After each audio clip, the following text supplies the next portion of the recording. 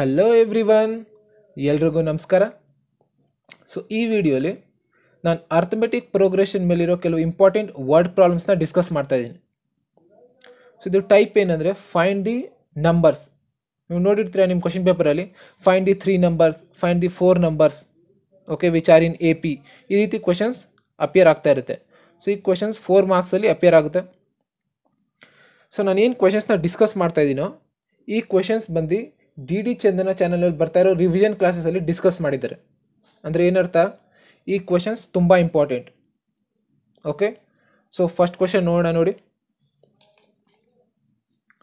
The sum of 4 consecutive terms which are in arithmetic progression, okay, is 32 and the ratio of the product of the first and the last term to the product of the, okay, conditional last 9 condition ಆಮೇಲೆ discuss ಮಾಡ್ತೀನಿ. First ಏನು, find the numbers ಅಂತೆ.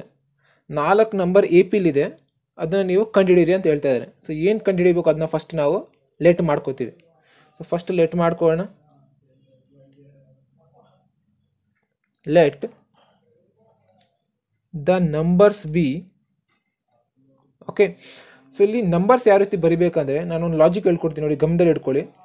ನೀವು A general term ಗೊತ್ತಿದೆ, 4 terms ಕೇಳ್ತಾ ಇದ್ದಾರೆ consecutive ಅಂದರೆ ನಿಮ್ಗೆ ಗೊತ್ತಾಗುತ್ತೆ ಏನು ಲಾಜಿಕ್ ಬರುತ್ತೆ. ಫಸ್ಟ್ ಪಾಯಿಂಟು, ಓಕೆ, 4 ಟರ್ಮ್ಸ್ ಅಂದರೆ A plus D, A plus 2D, A plus 3D ಹಂಗೆ ಬರೆದ್ಬಿಟ್ಟು ಬರೆಯೋಣ ಅಂತ ನಿಮ್ಗೆ ಮೈಂಡಿಗೆ ಬರುತ್ತೆ. ಹಂಗೆ ಬರೆದ್ಬಿಟ್ಟು ಮಾಡಿದ್ರೆ ಸೊಲ್ಯೂಷನ್ ಬರುತ್ತೆ, ಓಕೆ, ಏನು ತಪ್ಪೇನಿಲ್ಲ. ಆದರೆ ಸ್ಟೆಪ್ಸ್ ತುಂಬ ಇನ್ಕ್ರೀಸ್ ಆಗುತ್ತೆ, ಇದರಿಂದ ನಿಮಗೆ ಟೈಮ್ ವೇಸ್ಟ್ ಆಗುತ್ತೆ. ಓಕೆ, ಎಕ್ಸಾಮಿನೇಷನಲ್ಲಿ ಟೈಮ್ ಫ್ಯಾಕ್ಟರ್ ತುಂಬ ಇಂಪಾರ್ಟೆಂಟ್. ಸೊ ಟೈಮ್ ರೆಡ್ಯೂಸ್ ಮಾಡಬೇಕು. ಓಕೆ, ನಮಗೆ ಟೈಮ್ ಕಡಿಮೆ ಟೈಮಲ್ಲಿ ನಾವು ಸಾಲ್ವ್ ಮಾಡಬೇಕು. ಹೆಂಗೆ ಮಾಡ್ಬೋದು ಅಂದರೆ ನೋಡಿ, 4 ನಂಬರ್ಸ್ ಕೇಳಿದರೆ a minus 3D ಅಂತ ಫಸ್ಟ್ ಸ್ಟಾರ್ಟ್ ಮಾಡಿ. ಫಸ್ಟ್ ನಂಬರ್ ಇದು ನಮ್ಮ ಫಸ್ಟ್ ನಂಬರ್. ನೆಕ್ಸ್ಟ್ ನಂಬರ್ ಹೆಂಗೆ ಬರಿತೀವಿ ಅಂದರೆ, ನಮಗೆ ಗೊತ್ತಿದೆ ಏನೋ ಒಂದು ಕಾಮನ್ ಡಿಫ್ರೆನ್ಸ್ ಇರುತ್ತೆ. ಫಸ್ಟ್ ಟರ್ಮ್ಗೆ ಏನೋ ಒಂದು ಕಾಮನ್ ಡಿಫ್ರೆನ್ಸ್ ಆ್ಯಡ್ ಮಾಡಿದ್ರೆ ನೆಕ್ಸ್ಟ್ ಟರ್ಮ್ ಬರುತ್ತೆ. ತಿರ್ಗಾ ನೆಕ್ಸ್ಟ್ ಟರ್ಮ್ಗೆ ಕಾಮನ್ ಡಿಫ್ರೆನ್ಸ್ ಆ್ಯಡ್ ಮಾಡ್ತೀವಿ, ಹಂಗೆ ಆ್ಯಡ್ ಮಾಡ್ಕೊಂಡು ಹೋಗ್ತಾ ಇರ್ತೀವಿ. ಅದನ್ನು ನಾವು AP ಅಂತ, ಅದರಲ್ಲೇ ನಾವು ಅಂದರೆ ಈ ಫಾರ್ಮುಲಾನ ನಾವು APಲಿ ಕಲ್ತಿರೋದು. ಸೊ ಇಲ್ಲಿ a minus 3D ಅಂದರೆ ನಾನು ಡಿ ಜಾಗದಲ್ಲಿ 2D ತೊಗೋತೀನಿ.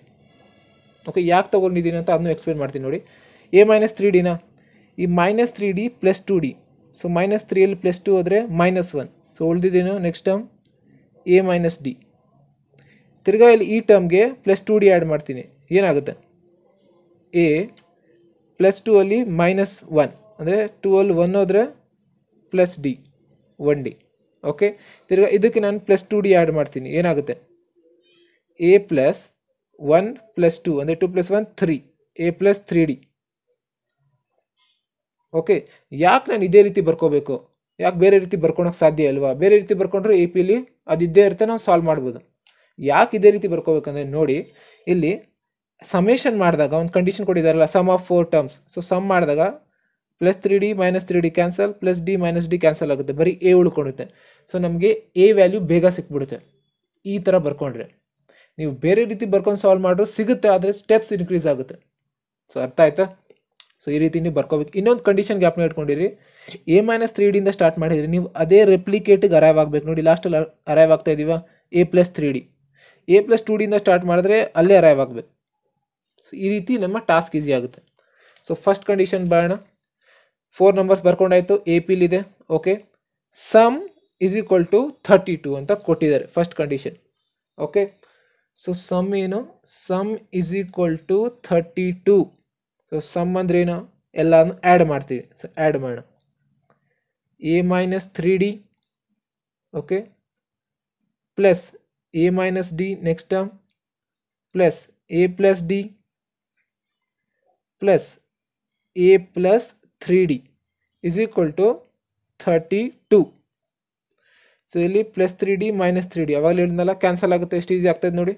Plus D minus D cancel ಆಯಿತು, ಉಳಿದಿದ್ದೇನು 1 2 3 4. So 4a is equal to 32. Okay, next 4 1s 4 8s 32. So a value ನಮಗೆ ಎಷ್ಟು ಈಸಿಯಾಗಿ ಸಿಕ್ತು ನೋಡಿ ಈ ರೀತಿ ಬರ್ಕೊಂಡಾಗಿಂದ. So a is equal to 8. Okay, so next ನೋಡಿ, ನೆಕ್ಸ್ಟ್ ಕಂಡೀಷನ್ಗೆ ಹೋಗೋಣ. ಓಕೆ, ಸೊ ಏನು ಹೇಳ್ತಾ ಇದ್ದಾರೆ, the ratio of the, first the ratio ಅಂದರೆ ನಮಗೆ ಗೊತ್ತಿದೆ ಏನಪ್ಪ, ರೇಷಿಯೋ ಅಂದರೆ ಈ ರೀತಿ ಬರ್ಕೋತೀವಿ. ಕರೆಕ್ಟಾ? ರೇಷಿಯೋ ಅಂದರೆ ಈ ರೀತಿ 2 ಚುಕ್ಕಿ ಹಾಕ್ತೀವಿ. ರೇಷಿಯೋ ಆಫ್ ದಿ ಪ್ರಾಡಕ್ಟ್, ಯಾವುದ್ರ ratio, product of the first and the last term, product of the first and the last terms. So product ಅಂದ್ರೆ multiplication, first and last. okay, first and last terms. so first and last term ಯಾವ್ದಾಯ್ತು, ನಮ್ಮ first term ಇದು a minus 3d, last term a plus 3d. So multiply ಮಾಡೋಣ, a minus 3d into a plus 3d. ಕರೆಕ್ಟಾ?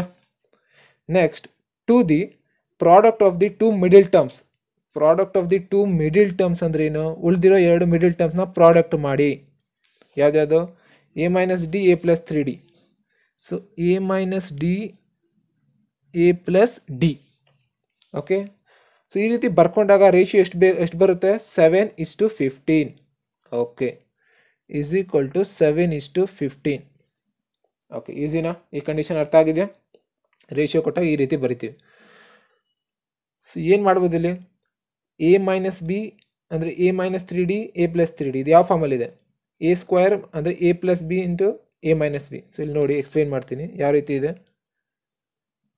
a minus b into a plus b, ಇದು ಯಾವ ರೀತಿ express ಮಾಡ್ತೀವಿ, a square minus b square. ಅದೇ ರೀತಿ ಈ ಲಾಜಿಕ್ನ ಇಲ್ಲಿ ಯೂಸ್ ಮಾಡೋಣ.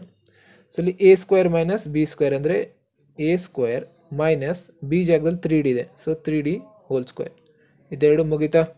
ನೆಕ್ಸ್ಟ್ ಇಷ್ಟು, ಇದು ಅಷ್ಟೇ, a plus D a minus D ಅಂದರೆ a square minus D square is equal to 7:15. So next step ಏನು ಮಾಡ್ಬೋದು, ಇದು ಏನು ರೇಷಿಯೋಲಿ ಇದೆಯೋ ಅದನ್ನ ನಾವು ಡಿವಿಷನ್ ಫಾರ್ಮ್ ಕನ್ವರ್ಟ್ ಮಾಡ್ಕೋಣ, ಇನ್ನೂ ಈಸಿ ಆಗುತ್ತೆ.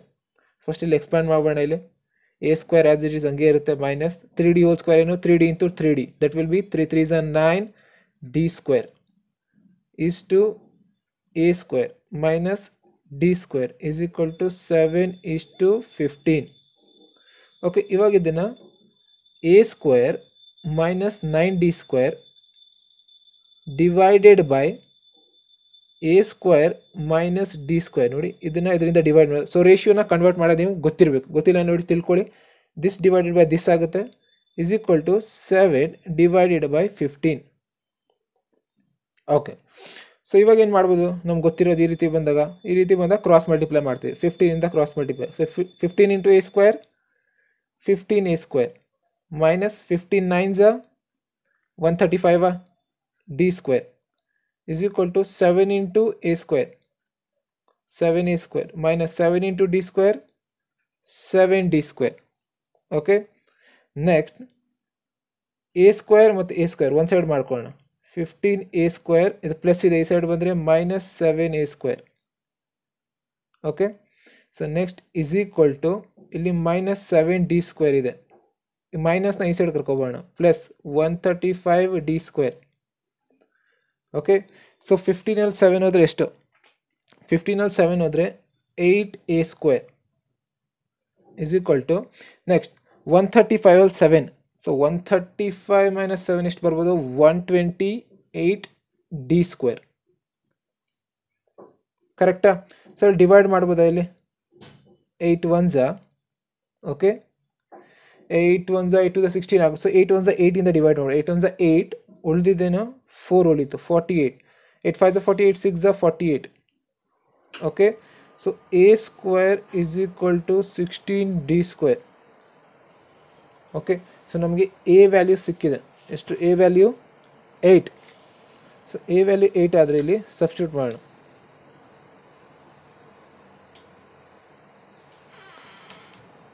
Eight square is equal to 16d square. So 8 8s are 64 is equal to 16d square. 16 1s are 16, 16 4s are 64. So d square is equal to 4. So d will be equal to plus or minus root of 4. That will be equal to plus or minus 2. So d value ನಮಗೆ ಸಿಕ್ಕಿದೆ. So d is equal to plus or minus 2. So a and d value ಸಿಕ್ತಾ? So last step ಏನು ಮಾಡ್ತೀವಿ, numbers ಬರಿತೀವಿ. So therefore the numbers are, first number ಏನು ತಗೊಂಡಿದ್ವಿ, a minus 3d ಅಂತ ತಗೊಂಡಿದ್ವಿ. Next ಯಾವುದು, a plus 3d. Okay, sorry a minus d. Next a plus d. Next a plus 3d.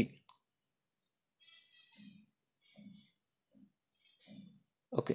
So a minus 3d ಏನಾಗುತ್ತಪ್ಪ, a value ಎಷ್ಟು, a value ನಮ್ಗೆ ಎಷ್ಟು ಬಂದಿದೆ 8. Okay. So 8 minus 3 into 2, 3 2s are 6. So 8 minus 6 will be 2. Next 8 minus 2, 8 minus 2 is 6. Next 8 plus 2, 10. So 8 plus 3 2s are 6. 8 plus 6, 8 al 6 ಹೊಡೆದ್ರೆ 14. So 2 6. So therefore the numbers are 2 6 10 and 14. So ನೋಡಿ ಎಷ್ಟು ಈಸಿಯಾಗಿ solve ಮಾಡ್ಬೋದು. ಅರ್ಥ ಆಗ್ತದೆ ನೋಡಿ. A ಪಿಲ್ ಇದೆಯಾ ಅದು 2. ನೆಕ್ಸ್ಟ್ ಡಿ ಪ್ಲಸ್ 4 ಆ್ಯಡ್ ಮಾಡ್ತಾರೆ. 2 + 4 6, 6 + 4 10, 10 + 4 14. ಸೊ ಕರೆಕ್ಟಾಗಿ ಸಿಕ್ತು ನಮಗೆ, ವೆರಿಫೈ ಮಾಡಾಯ್ತು. ಓಕೆ. ಸೊ ನೆಕ್ಸ್ಟ್ ಪ್ರಾಬ್ಲಮ್ಗೆ ಹೋಗೋಣ. ಓಕೆ. ಸೊ ನೆಕ್ಸ್ಟ್ ಪ್ರಾಬ್ಲಮ್ ನೋಡಿ. Find 3 consecutive terms in an AP whose sum is 18. Okay. 3 consecutive termsನ ಕಂಡುಹಿಡಿಯಿರಿ. ಅದನ್ನ ಸಮ್ ಮಾಡಿದ್ರೆ 18 ಆಗಬೇಕು. Plus some of their squares is 140. Okay. 1 by 1 ಒಂದೊಂದು ಕಂಡೀಷನ್ ಬರೋಣ. ಫಸ್ಟ್ ಏನು ಕಂಡುಹಿಡಬೇಕು ಅದನ್ನ ನಾವು ಲೆಟ್ ಮಾಡ್ಕೋತೀವಿ. Okay. So second question solution ಮಾಡ್ತಾ ಇದ್ದೀನಿ. Let the numbers B. Okay. So same logic use ಮಾಡೋಣ. ನಾನಿಲ್ಲಿ ಎ ಮೈನಸ್ ಡಿ ತಗೋತೀನಿ. ಇದು ಗೊತ್ತಿರುತ್ತೆ ಎಲ್ರಿಗೂ, 3 ನಂಬರ್ಸ್ ಅಂದರೆ A minus D. Next central A ಬರುತ್ತೆ. Next A plus D.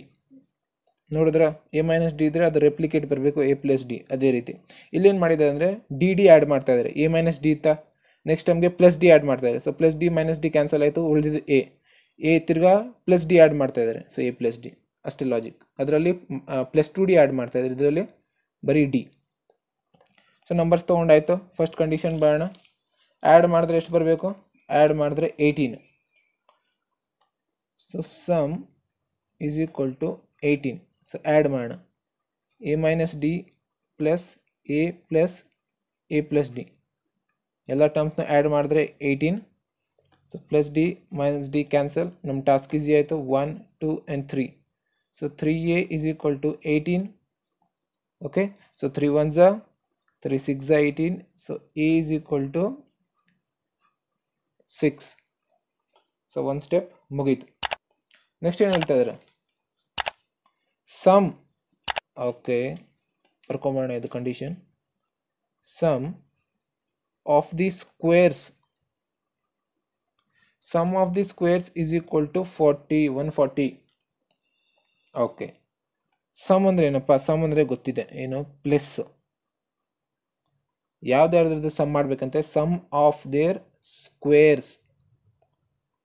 Some of their squares ಅಂದರೆ ದೇರ್ ಅಂದರೆ ಯಾವುದಿಲ್ಲಿ ಟರ್ಮ್ಸಾ, ಅಂದರೆ ಸಮ್ ಈ ಟರ್ಮ್ಸ್ದು ಸಮೇಷನ್ ಮಾಡಿ ಯಾವ್ದ್ರದ್ದು ಅದನ್ನ ಸ್ಕ್ವೇರ್ಸ್ ಮಾಡಿ ನೋಡಿ.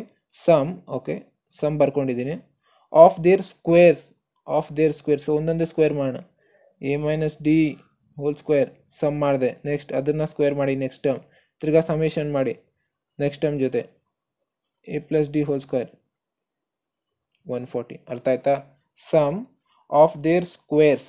ಸೊ ಈ ರೀತಿ ನೀವು ಮ್ಯಾಥಮೆಟಿಕಲ್ ಲ್ಯಾಂಗ್ವೇಜ್ನ ಡಿಕೋಡ್ ಮಾಡೋಕ್ಕೆ ಕಲ್ತ್ಕೋಬೇಕು. ಓಕೆ, ಅದು ನಿಧಾನಕ್ಕೆ ಬರುತ್ತೆ, ಇಷ್ಟೊಂದೆಲ್ಲ ಕಲ್ತಿರ್ತೀರ ಅನ್ಸುತ್ತೆ. ಸೊ ನೆಕ್ಸ್ಟ್ ಇದನ್ನು ಸಾಲ್ವ್ ಮಾಡಬೇಕಷ್ಟೆ. ಸೊ ಹೆಂಗೆ ಸಾಲ್ವ್ ಮಾಡ್ಬೋದು ಇದನ್ನು, A minus D whole square.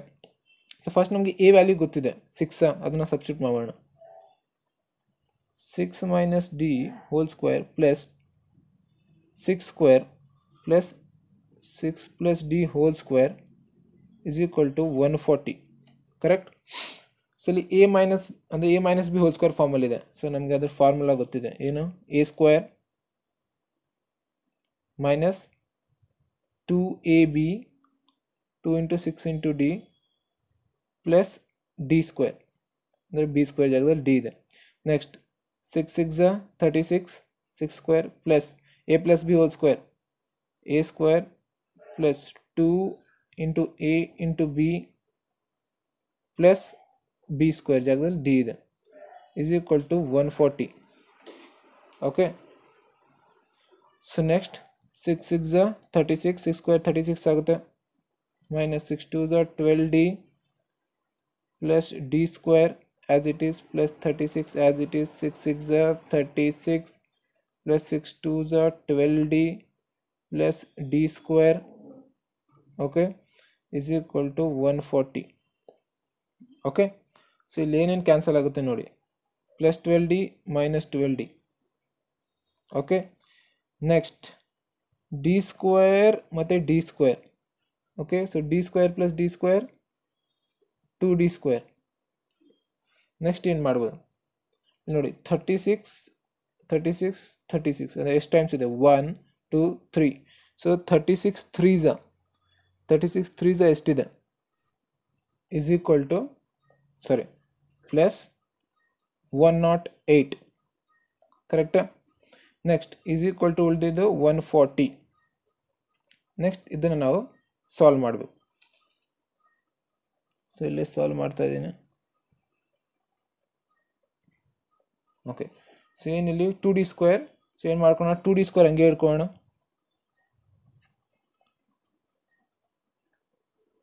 is equal to 140, ಇದನ್ನ ಈ ಸೈಡ್ ಟ್ರಾನ್ಸ್ಪೋಸ್ ಮಾಡೋಣ. So minus 108, 140 minus 108.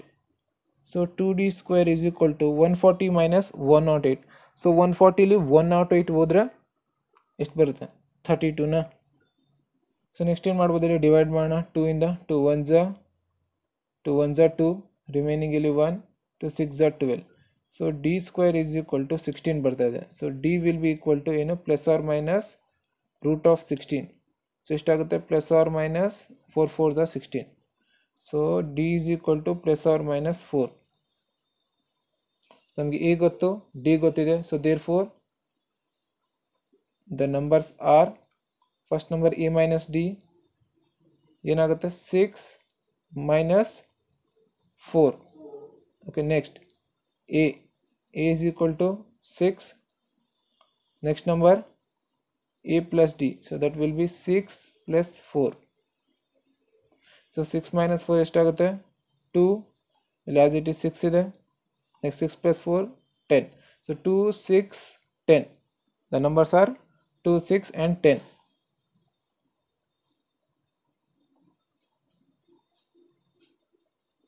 Okay, so ಈ ರೀತಿ ನೀವು ನಂಬರ್ಸ್ ಮೇಲೆ ಕೇಳಿದ್ರೆ, ಯಾವುದೇ ರೀತಿ ಕೇಳಿದ್ರೆ ಹೆಂಗಾದ್ರು ಜಂಬಲ್ ಮಾಡಿಕೊಡ್ಲಿ, ಓಕೆ, ಕಂಡುಹಿಡಿಯೋದಕ್ಕೆ ನಿಮಗೆ ಗೊತ್ತಿರಬೇಕು. ಸೊ ಈ ವಿಡಿಯೋ ಮುಖಾಂತರ ನಾನು ಎಕ್ಸ್ಪ್ಲೈನ್ ಮಾಡಿದ್ದೀನಿ. ನೆಕ್ಸ್ಟ್ ವಿಡಿಯೋಲಿ ಇನ್ನೂ ಕೆಲವು ಪ್ರಾಬ್ಲಮ್ಸ್ ಇದೆ, ಅದರಲ್ಲಿ ರಿಮೈನಿಂಗ್ ಇದೆ, 3 ಪ್ರಾಬ್ಲಮ್ಸ್ ಏನೋ ಇದೆ ಅನಿಸುತ್ತೆ, ಅದನ್ನು ಡಿಸ್ಕಸ್ ಮಾಡ್ತೀನಿ. ಅದು ಬೇರೆ ಟೈಪ್. ಓಕೆ, ಸೊ ಈ ಟೈಪ್ ಮೇಲೆ ನಾನು ಎಕ್ಸ್ಪ್ಲೈನ್ ಮಾಡಿದ್ದೀನಿ, ಯಾವ ರೀತಿ ನಂಬರ್ಸ್ ಕೇಳಿದಾಗ ಹೆಂಗೆ ಕಂಡುಹಿಡಿಯೋದು. 3 ನಂಬರ್ಸ್ ಇದ್ದರೆ ಈ ರೂಲು, 4 ನಂಬರ್ಸ್ ಇದ್ದರೆ a-3d ಇಂದ ಸ್ಟಾರ್ಟ್ ಮಾಡಿ, ಯಾಕಂತ ಎಕ್ಸ್ಪ್ಲೈನ್ ಮಾಡಿದ್ದೀನಿ. ಓಕೆ, ಸೊ ಚಾನಲ್ನ ಸಬ್ಸ್ಕ್ರೈಬ್ ಮಾಡಿದ್ದಾನೆ, ಸಬ್ಸ್ಕ್ರೈಬ್ ಮಾಡ್ಕೊಳ್ಳಿ. ಇನ್ನು ಮುಂದೆ ನಿಮಗೆ ಅಪ್ಡೇಟ್ಸ್ ಬರ್ತಾನೆ ಇರುತ್ತೆ, ಇಂಪಾರ್ಟೆಂಟ್ ಕ್ವೆಶನ್ಸ್ನ ಡಿಸ್ಕಸ್ ಮಾಡ್ತಾನೆ ಇರ್ತೀನಿ. Okay, so thank you.